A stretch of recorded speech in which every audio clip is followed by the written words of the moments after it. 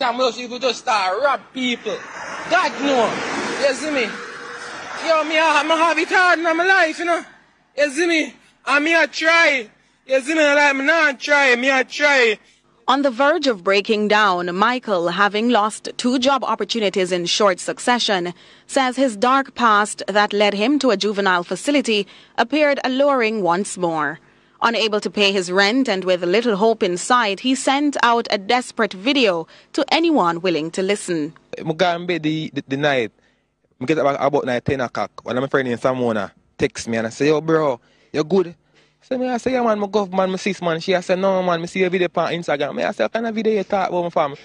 Send me the link and go to Instagram. I say, no sir, I'm frightened. I said, no, I want this for me now, Father God. You see me? So I stay, so I say, alright, this is not Micheal. This is a breakthrough, you know, you have to do it right. You know. And then an outpouring of support. Then I say, alright, then my phone start ring off, you see me? Get up now, I start answer some phone call. People start text on my phone. Reach out to me and I say, young man, I got to assist you. And I say, yeah man, Father God, I hate this, you know. You see me? I hate this now, man. I just did it humble. You see me, hold my composure. And I say, alright. People say, oh, some people call and say, them are going to send help to me. I say, alright, no problem. You see me? But I tell you, some people say, if they can't send help financially and they can send it by prayer, wholly for respect. Reid, who has a passion for business, says his life has been far from ideal, being an unwanted son to his mother, who he said told him he was not special.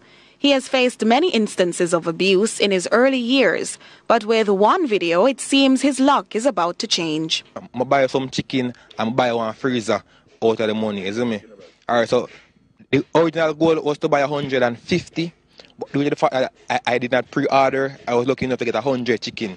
So I have 100 chicken currently. Tuesday coming, hopefully I'll get another 150 chicken. So I have 100 chicken and the freezer that I bought with the money thus far. He's now being mentored, receiving emotional and monetary support and an outpouring of love from Jamaicans home and abroad. A simple thing from answer a phone call and say, oh Micheal, come pay a gun, you know. But I tell a man, say, watch a man, I don't want to go back in my life or cry on him thing, you see me? Because God have a calling for my life. And deep down I know, say, watch a man, he dead there, you know.